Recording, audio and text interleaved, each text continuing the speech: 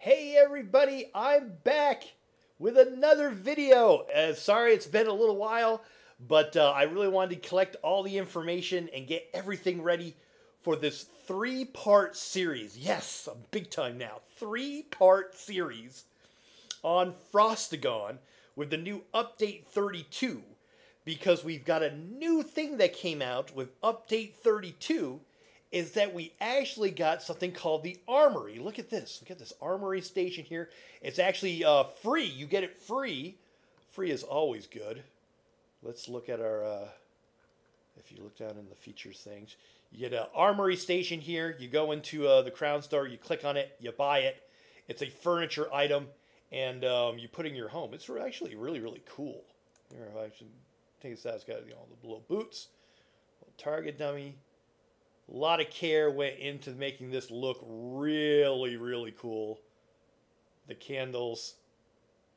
There's me fighting Zuna, and I'm pretty sure Zuna's winning. So yeah, really great, great new system that we have in the game. And what it's allowed me to do is that I've now taken Frostygon to the next level. Because you've known him so far as, the DadBuild, the DPS DadBuild, where it's easy to get the armor pieces and weapons, and it does meaningful damage, and it's a lot of fun to play. But now with this, I can very easily do a tank role, DPS role, and a healer role on my one character and switch between them very easily. So this first video is going to be showing you a little bit how the Armory works, but then discussing, what I've got for my build with the Update 32. Not too much has changed, but I wanted to kind of give you a rundown of it, and so this one will be probably a shorter of the well, I say that, but probably not going to be that much shorter. And also explaining a little bit of the Armory station. All right, so let's take a peek. Well, actually, before you go to the Armory station, what you want to do is make sure that you have your character just the way that you want them. All right, make sure that you have like all the skills that you want, have, your front bar, your back bar, everything in there, because it's going to save everything. It's even going to save your CP points in there, and your little quick bar reticule. Anything you put into here is also going to be saved. The only thing that's not saved is your Mundus. So hopefully that'll be put in a later patch. But for right now, everything but the Mundus basically is saved. And so after you save your build, if you make any changes to it and then equip it again through this station, it's going to go back to this build, this saved build, which is good and a little tricky at the same time, because if you because any points or any skills or anything that you've changed since saving your build, you actually can get that refunded if you want to just go back to the way things were. But you also have to be careful of the reverse in there. If you've made a whole lot of changes to things and then you forget to save it, and then you equip your build, it's a little tricky. So equipping build, saving build, using terms I haven't shown you yet. Let me show you what you got. So you go over to an Armory station, you click on it, and it gives you these little slots. There's Frostygon, there's a Frosty DPS, Frosty Tank, and Frosty Healer. All right? And what it does is that you get two of these at the start. All right? Two of these at the start, and then after that you have to purchase them. Very much like the outfit station, except we get two instead of just the one with the outfit station. And they're 1,500 crowns each to get more slots for anything that you want to do. But within these, if you see, if I click on it, it has saved everything that I have. Now, if you do it the first time, it's going to look more like this. It's going to look blank. All right? And so what you do your first time is, like I said, once you've got your character all set up, CP points, everything you want in there, you go down here to save build, and it will save it. So let's say that I clicked on save build, and it saved this. All right? Now, if I then go out into the world and I'm spending, let's say I spend a CP point, not CP point, I spend points in here and I put a few points into here and I'm like, or I changed a settings of my CP, there's fighting fitness and I put it to backstab instead. And I confirmed that and everything. And so I've done some changes to it. So like I wouldn't be doing this willy-nilly if I couldn't change it back, just FYI. So you made all kind of changes, you've done all kinds of things, and you're like, you know what, I liked it the way that it was, or I messed up somehow. Don't save it at this point. Go back to the build and hit equipped build. All right. Actually, let me show you because you can visually see this if I put another skill on. So let's put like a skill in the middle and like the bird skill here. All right, so we'll be looking at those two skills. So if I go here to my armory station and you see I don't have that bird skill and that other one in there. Now if I equip the build, all right, those are there. And now I look, see, the dive is gone, the swarm is gone that I put in there. So it's a really wonderful way. And a lot of people have gotten creative with this. Like if they didn't have enough skill points to do their high-level crafting on a toon yet, but they want to use the toon and go out there and battle. So they would have, one of these set to their crafting needs and one of them set to their, battling needs. So it's really kind of a nice interface.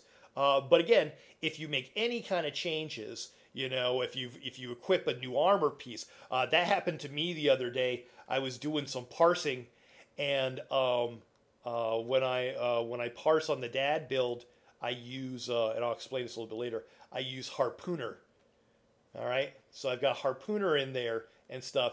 And at one point, I'm like, oh, I just want to go back to the things that I was using before, but I still wanted to use harpooner, and I forgot about it. I hit equip build. All right, build equipped, and then I leave here, and I forgot.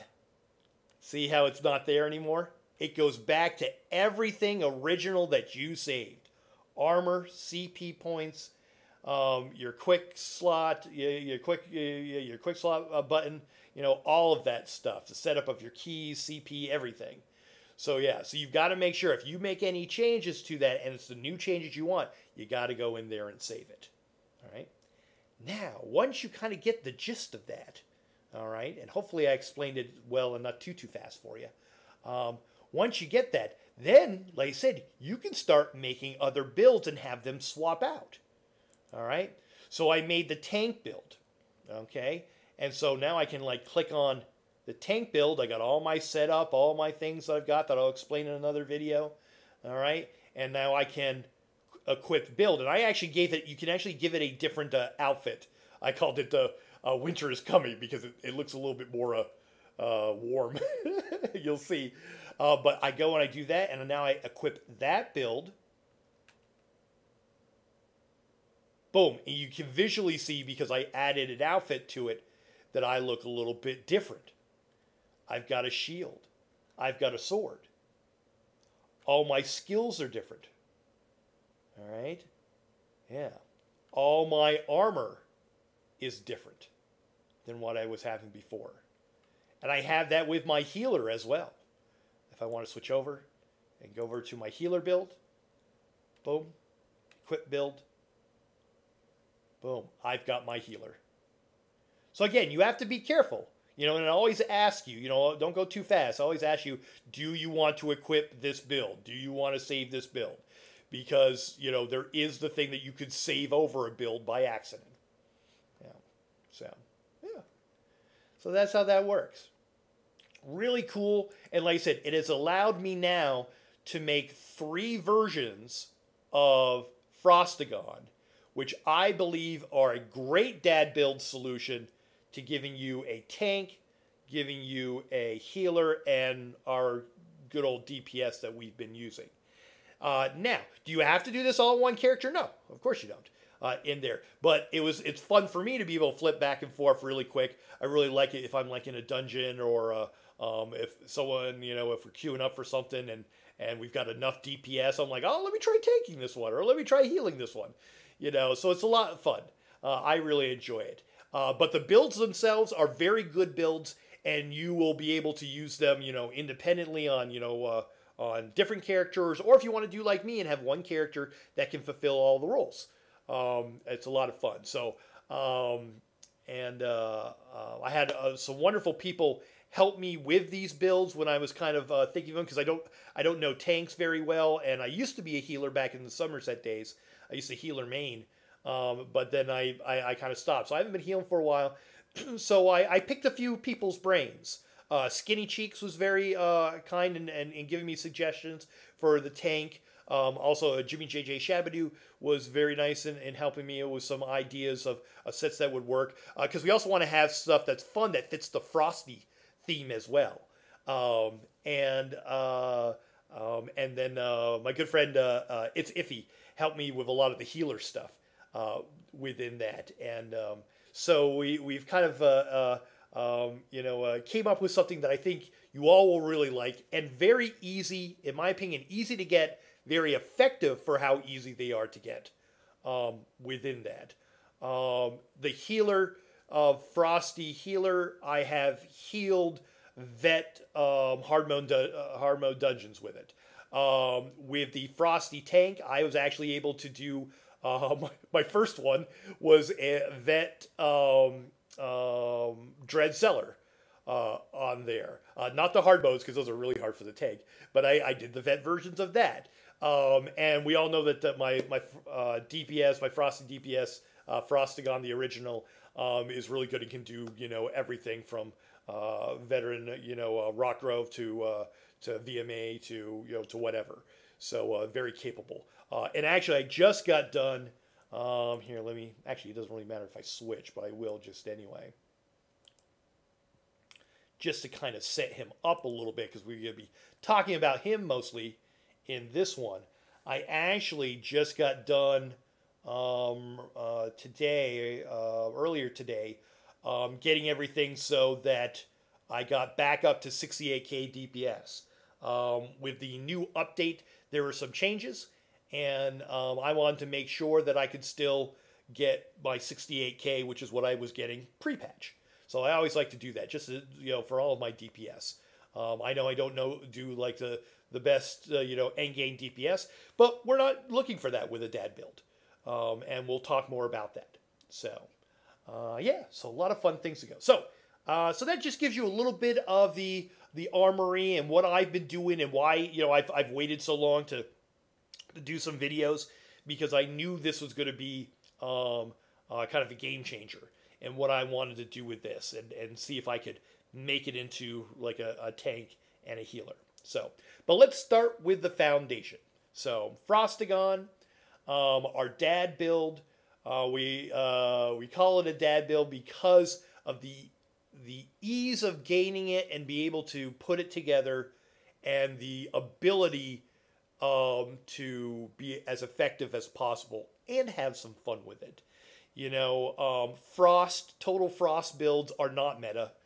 There's a lot of things that do a lot more damage, even with an Warden, which I am. That's not what I'm looking for. And from a lot of people, a lot of feedback I've gotten from you guys, from you all, is that that's not what you're looking for either. You just want to be effective and feel good and be able to produce in situations. And I really push it. You know me, because I do like, the end game content. Except for like the real end game score pushing type stuff, I don't do that stuff. But I've done the hard modes and the for every dungeon, and I've done the vets and some of the hard modes for trials and such.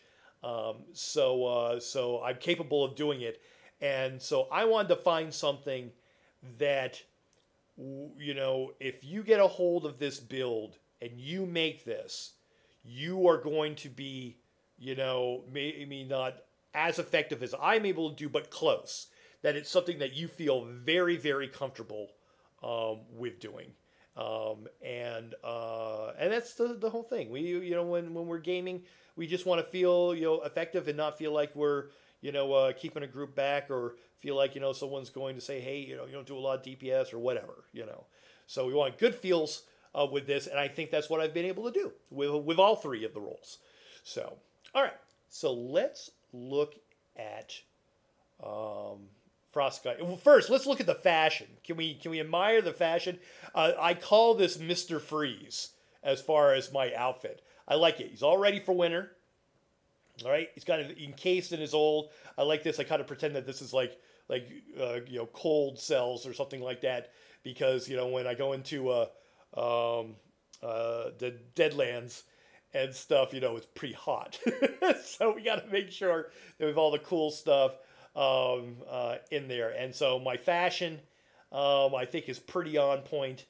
And my back bar, I like my back bar as well. So we've got Frostcaster on the front, and we have Iceheart on the back. So really liking that design. So, all right. Let's turn you around here, buddy. Let's look at things. Let's see what we're doing now. Let's give the basics. Oh, this is the other thing. You might see something new flashing over here.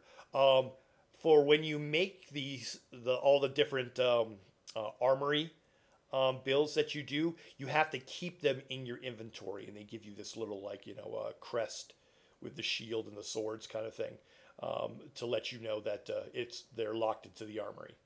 So yeah, so now I have to keep a lot more armor on it. For the other two builds, I just kept them at purple because other than the weapons, you don't need to. So, but for Frosty here, Frostygon, the DPS, we got it all golded out. So we've got, of course, our Frostbite set. We're still using that in Divines. It really doesn't matter what you have in there. It's being paired with Winter's Respite, and they're a wonderful healing set that we really like. If you're unfamiliar with Frostbite, after the spell damage and crit and some more spell damage, big thing is that it increases your damage done with frost abilities by 8%, increases your damage done against chilled enemies by 4%, and increases the damage done against afflicted with minor brittle by 2%. And we're awarded, so it all kind of goes together with that. The other one that I love that I'm glad to see that more people are using it for a variety of builds, for DPS, for healing, for tanks even. It works out really well, because when you cast abilities that leave an effect on the ground, it creates a healing circle for 10 seconds. It's pretty large too, for your group members to restore the health when you stand inside it. So it's really great when I'm doing stuff solo and like VMA or something like that, because I just fight everything in that circle, and my healing does really well in that. The effect can occur every 10 seconds and scales off of your highest, your higher of your max magic or stamina. So it's really a wonderful. If you haven't seen it in like my other videos, the one that usually procs it the most is a blockade. So you go here and see how big it is. It's actually like a circle that goes around in there. So it really, you just stand in that and you get some nice heals. There, yeah. So again, going with our theme of Frost. All right. And I have the Winter's Respite in the jewelry as well. So Divines with Magicka. The jewelry is spell damage with Bloodthirsty on all three. Now. Oh, and let me tell you how you get them. Frostbite, of course. Overland set. All right. From Blackwood. Winter's Respite from Western Skyrim. So you can either find them just out in the world, overland sets, or people, when they find them, they put them up on traders. So very easy to acquire. Now, I got to make you work a little bit to get some stuff. Now, you don't need the perfected like I do. Okay? You don't need the perfected like I do. Because well, I'll talk about it. I am using on the front bar the Master's Perfected Ice Staff. Okay. The thing that's different between the Perfected and non-Perfected, this comes out of Dragonstar Arena, which you can do on normal or on veteran, is the 103 to spell damage for us. It's weapon or spell damage. And that's not a lot. It's a little bit, but it's not a lot. And it's not a big thing, you know, because I know it's so much easier to go in on a normal run and pick it up, especially with the new system that we have for item drops, you know, in the game now. But yeah, you don't need the perfected version. You don't even need the perfected version of Maelstrom Ice Staff as well. That's my other one from I got it from VMA. But you can go on normal Maelstrom Arena and get it as well. That one's even like less of a thing that you need. The thing that changes is 1190 offensive penetration, and nowadays we have a lot of extra penetration on a lot of our builds. Usually too much, especially when we're in groups and doing stuff. So that one really doesn't matter. So excuse me, you don't have to get the perfected versions of both of those. So Overland sets for Frostbite and Winter's Respite, and then go into a group arena, Dragonstar Arena on normal with a group. Go through there. At the very end, in a chest, there is a a chance to drop what they call Master's weapons in there, and the same thing for Maelstrom Arena. Do it on normal. Go all the way through. At the end, there's a chest. Yeah. And then you have your whole setup. Oh. All right. Now, the reason why I pick the Master's Staff is because if you look, it gives you pluses to spell damage, 600 for 4 seconds after you activate it, after you do like after you use a certain skill, Destructive Touch, which I'm going to show you in there. And the Maelstrom one is really nice because you put it at a back bar, is that your light and heavy attacks deal additional damage in your Wall of Elements, which is a skill we have as well. So let me show you those. All right, so my back bar that I use on this, actually show this a little bit easier to see. Winter's Revenge, Unstable Wall. All right, that's the thing that when you place down and stand in it, you're going to do more of your light attacks because of the Maelstrom Staff. I have my Blue Betty for my resources. I have Arctic Blast for a heal. And I've got Inner Light. That way we don't have to, we only have to worry about really 4 buttons on here. And then I have Icy Rage, which is the Destruction Ultimate. I use that. I also one where I'll use the Ice Comet from the Mage, Guild, if I'm looking for something that tracks one target. All right. The front bar in here, I use Structured Entropy. It's a dot. It does some some good damage and gives me back some healing. Frost Reach, that's that Destructive Touch. The morph of it when you have an Ice Staff is called Frost Reach. So when I use this, I also get a 600 spell damage boost, which is really nice. Deep Fissure, if I can time these two together, it's really nice. It does a really good, hit. Then Bird of Prey, I get this mostly for the Minor Berserk when I'm on my own, increasing my damage done by 5%, and it gives me a nice little, running around speed boost. Inner Light again on the front bar. And then I have Flawless Dawbreaker. Now, we've talked about this in previous builds. So, none of this has really changed. That's why I'm kind of going through it a little quicker. Is Flawless Dawbreaker is there because in the Fighters Guild, they changed it in Update 31, where you've got Slayer now does weapon and spell damage for 3% for every Fighters Guild that's in there. On top of that, the skill has changed that after activating, so this is the bottom, after activating, you get spell damage for us is increased by 300 for 20 seconds. So if I get this going, I get Frost Reach going with the 600. So that's an extra 900 for about 4 seconds of here. And I get this to fire off. Man, I hit stuff hard. I do. So it's a really good pairing. You know, things just kind of synergize very well with that. So, yeah. So everything else from the for the old video still works out as far as for you know, your class abilities. You take all the passives in there. Green is the only one that we don't because we're not using anything in there. Winter's Embrace, you know, we've got a couple in there, so we use everything out of here. Same thing for your Destruction one. We're using 3 skills out of that. Get all the passives within there. We're using all light armor, so get all those. That doesn't affect it. Our Fighters Guild, which I just talked about. Our Mages Guild for the Inner Light and Structured Entropy. Get all of those passives. And of course all our racial passives and whatever you want to get in crafting. Yeah. So, let's see. So let's see. Do I have food on? Is it regular food? Let's see. Let me just make sure it's regular food.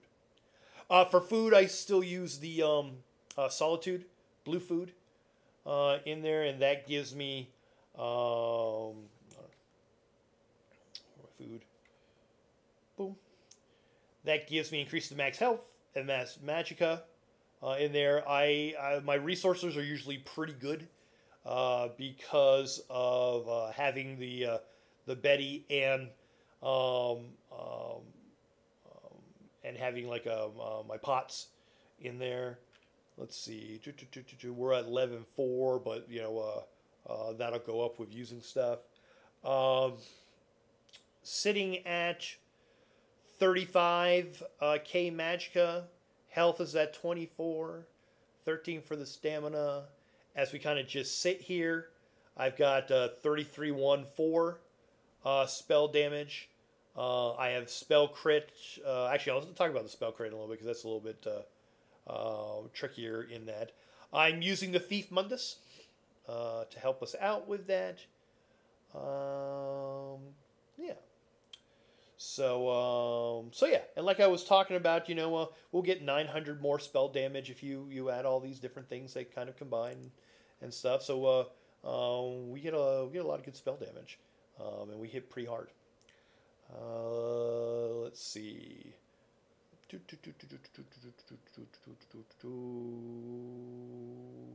Oh yeah, let's talk a little bit about the CP points. They're actually the same.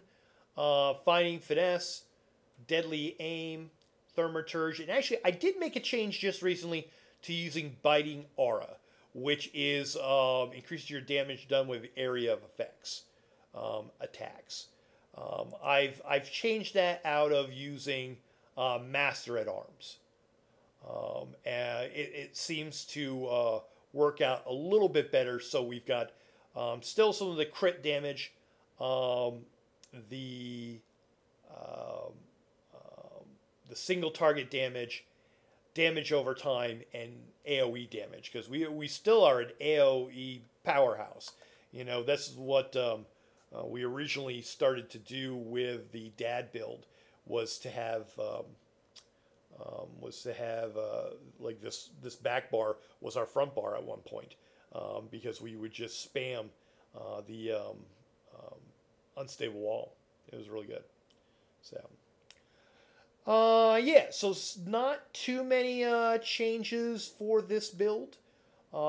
It's come out you know, very well through the through update 32. And like I said, I was able to get my 68K again. When I do that, I actually change a couple of things for the mostly like the skill stuff. I swap out because the trial dummy gives you bird of prey. I actually use trap beast, which I still have to level up a little bit.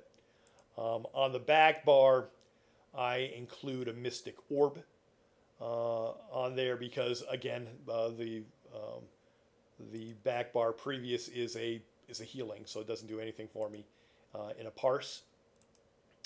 With that, I make sure in the parse that I use the ghastly eyeball for the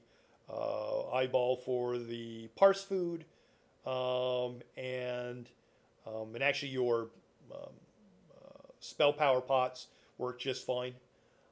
With that, you've got your Blue Betty, so it's you're all set with that anyway.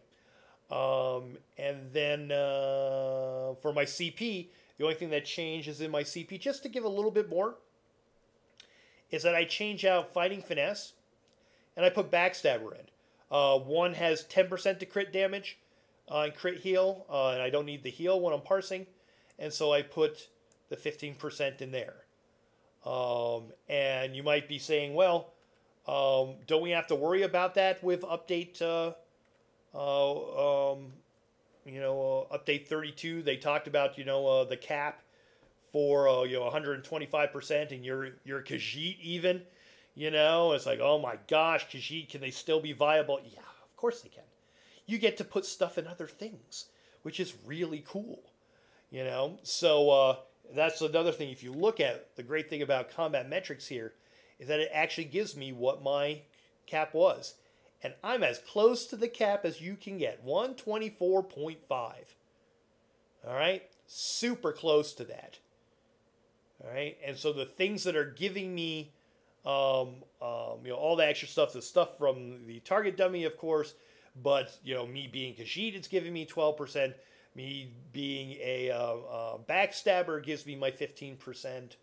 Warding get a little extra with 10%. All those little things combined together, and I'm still underneath that cap, even being a Khajiit.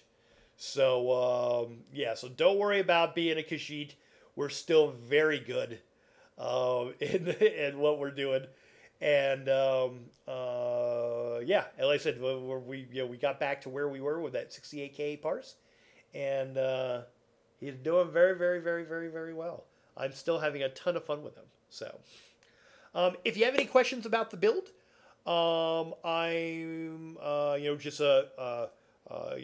have some comments below, and I will answer any questions that I can with it. And I'm really happy to see so many people have been. Like I said, been saying that they've been making this build, and it's really great to see. It's really kind of taken off because, again, easy to make, does really well, and it's a lot of fun with it because who doesn't like Frost, So Mr. Freeze. So, all right, everybody, thank you so much. Again, this is part 1. I will spend because I wanted to do, like I said, the Armory and the a little bit of kind of updating of Frostygon with the DPS side of things, but I will be coming out with a video shortly talking about the tank side and talking about the healing side. So if those have ever interested you, and they're great themed because it's it's Frosty tanking and it's Frosty healing. So, all right, everyone. Thank you so much. I really appreciate and thank you for your patience with me coming out with the latest video. I hope you enjoyed, and I will talk to you later. Bye!